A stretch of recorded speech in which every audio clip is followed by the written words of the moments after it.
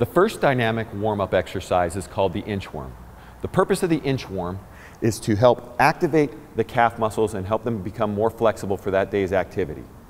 Go ahead and start the inchworm. She's going to walk her hands out and drop her hips to the ground.